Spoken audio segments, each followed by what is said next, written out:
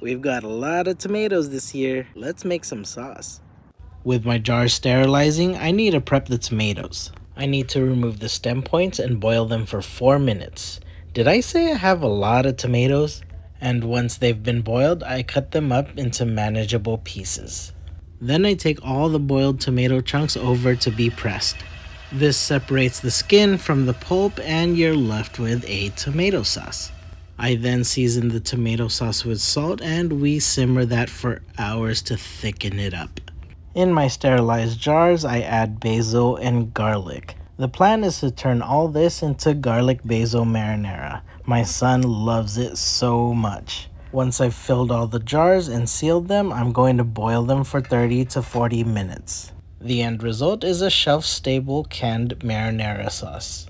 Thanks for watching and make sure you like and follow for more videos.